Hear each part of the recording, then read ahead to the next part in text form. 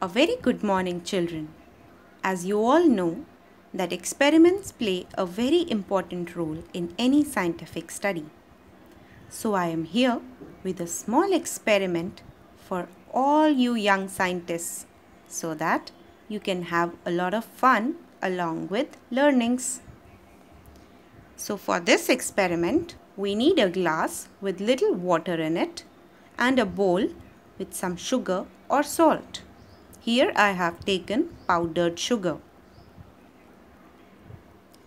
Children, did you observe that I have marked the level of water with the help of a marker here? So we know that there is this much of water in the glass. Now this sugar is the solid that we are going to mix in the liquid. Water is liquid and sugar is solid.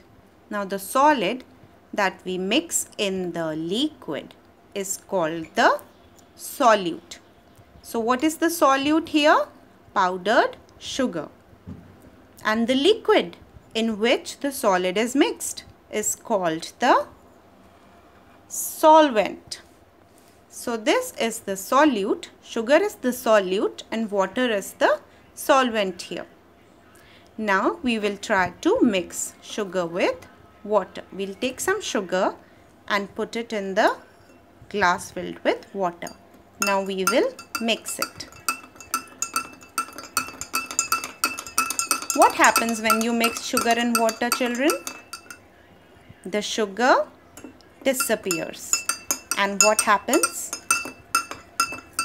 This will become, now the solvent has the solute in it, so it will become a solution. So a solution is a mixture of solute and solvent. Solvent and solute together form the solution. Now please observe the solution carefully. After mixing, if we observe the solution, we see that there is no sugar in it, which means that sugar disappeared. There are no sugar particles in the water. So where did the sugar go? The sugar, the molecules in the sugar, they occupied the spaces between the molecules of water. So that is why the level that we had marked, let us check, did the sugar increase the level of water?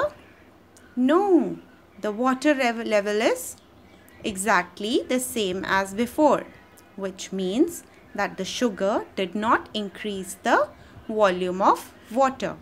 It only occupied the spaces in between the molecules of water. So now I hope you have understood that sugar is the solid which we mixed in liquid. So sugar is the solute.